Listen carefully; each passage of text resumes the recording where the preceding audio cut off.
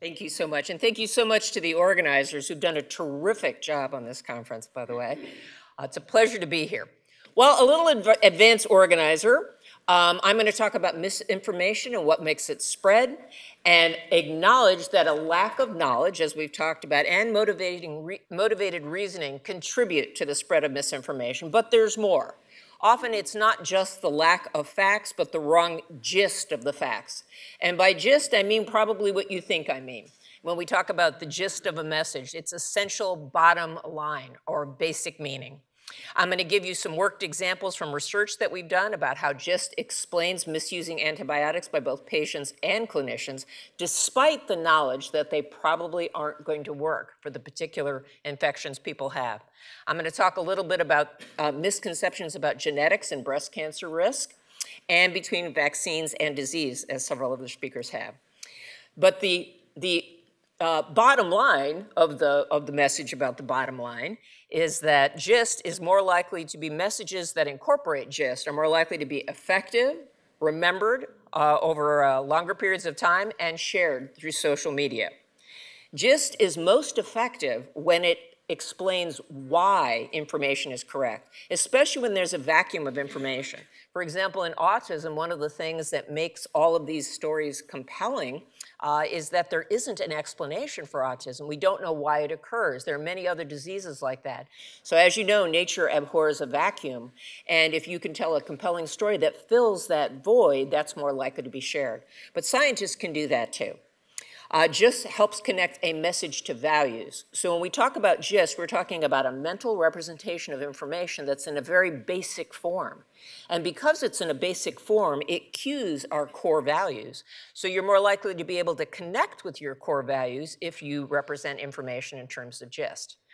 And then finally, there certainly are effects of stories just per se and emotion, but these effects are beyond the effects of stories and emotion, and they talk about the mechanism by which stories are effective. All right, so the standard in my field is usually dual process theory. So emotion versus reason, a kind of Cartesian dualism. This is very familiar, and we often think it's one versus the other.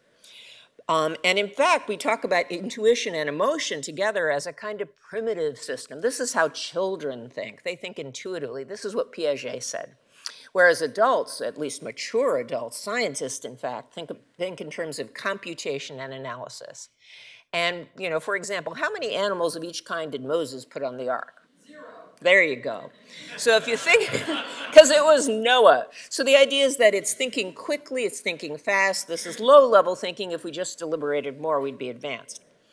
So when the public or policymakers don't embrace science, we assume it's because of this low-level thinking. They don't know the facts, or they know the facts, but they're not thinking hard enough, or they know the facts, but they're motivated to believe something else. These are the, and these are all legitimate explanations. But we want to go beyond that. Fuzzy trace theory, and the fuzzy traces are these GIST representations of information. Fuzzy trace theory says there's something else beyond just reason versus emotion. It's the global subjective meaning of messages. So people are operating not on the basis, including scientists, by the way, we don't operate on the basis of objective, rote, memorized facts. We operate on the basis of our perception of those, or how we meaningfully interpret that. It incorporates the context, and it's actually generally smart because kids are more literal, and as you get older, adults become more gist-based. In fact, this contributes to an increase in things like false memories. So you actually get less accurate with respect to objective memories for the facts as you get older. You go beyond the data and read into the data more as you get older. Normally, that's a cognitive strength, but obviously, if your background knowledge is impoverished, the gist that you take away from messages is also impoverished. But it gives us an avenue to help people to reach them by focusing on the gist, which is the mainstay of cognition, as opposed to the verbatim reasoning. Now, so the standard kind of intervention is you manipulate emotion and motivation to make a message be effective, you teach facts, or you think longer about it.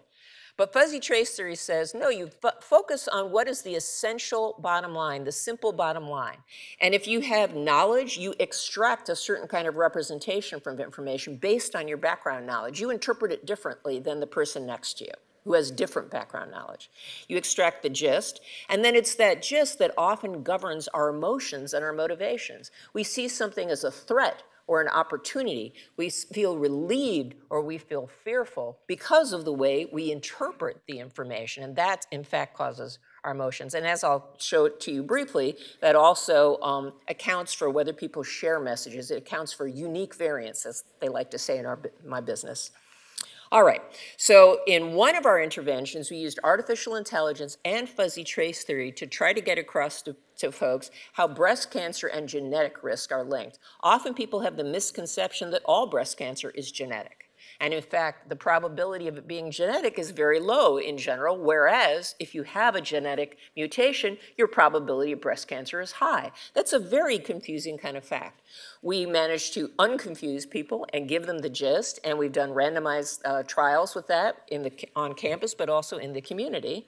And now we're extending some of these tools to diverse audiences because, as has been so eloquently expressed at this meeting already, we have to think about the diversity of our audiences and reach a broader range of people who come to this with different funds of knowledge, different cultural contexts. And as we said, context is important to meaning. This is just a slide from that intervention in which we are able to get across the base rate of breast cancer. That's about 25 out of 200 of these, and that the folks with mutation, that is a different denominator. It's a way to flip the denominators in people's minds so that they get the idea that breast cancer given mutation is a different probability than mutation given breast cancer. So what about antibiotics, to give another worked example from our research? If you think about, this is a gist that we've in fact studied in some of the classic gambles of economics. So if you think about the average patient, and we were studying patients in an emergency department when we did this study, that person comes to an emergency department because they're very sick. So they can think to themselves, well, I'm already sick. These antibiotics are probably not going to help me, but there's two possibilities. I'll either still be sick or I'll feel better. Even if there's just a possibility I might feel better, the bottom line just is I might as well go for it and ask for antibiotics. In fact, we found that the majority of physicians and patients endorse that gist. And the gist is, why not take a risk? I'm already sick. There's only two ways it could turn out. So that very, very simple idea accounted for, as I said, the majority of patients. We call it winter. Why not take a risk? So 76% of patients endorse that. And among those who even knew that germs were not germs, that viruses are not the same as bacteria, so they had the basic scientific knowledge, a majority of them still endorse this basic gist. It probably won't work. I know it won't work. I understand the scientific facts, but it's worth a shot. All right. So also, we've looked at the effect of the gist content of messages, and this is work by Brian Yachowski, Hilliard, and Dresdy, looking at the effect of stories with and without a gist, and whether that causes information to be shared.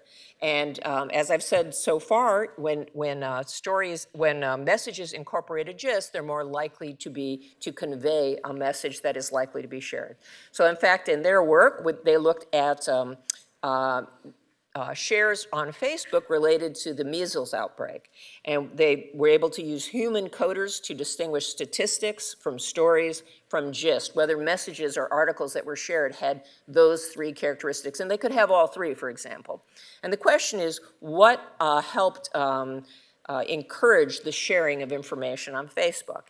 And in fact, as you can see here, controlling for the length of the article, its readability, whether it had a vivid emotional image did have an effect. That is an increased odds ratio, as did whether having a story, although that wasn't significant because there was a lot of variability. But statistics and gist also increase the probability of sharing a message. So our conclusion that where stories were indeed effective, they can have you react emotionally. They can also convey a gist because they can explain a causal connection, why there's a connection there. So stories were effective to the extent that they communicated gist.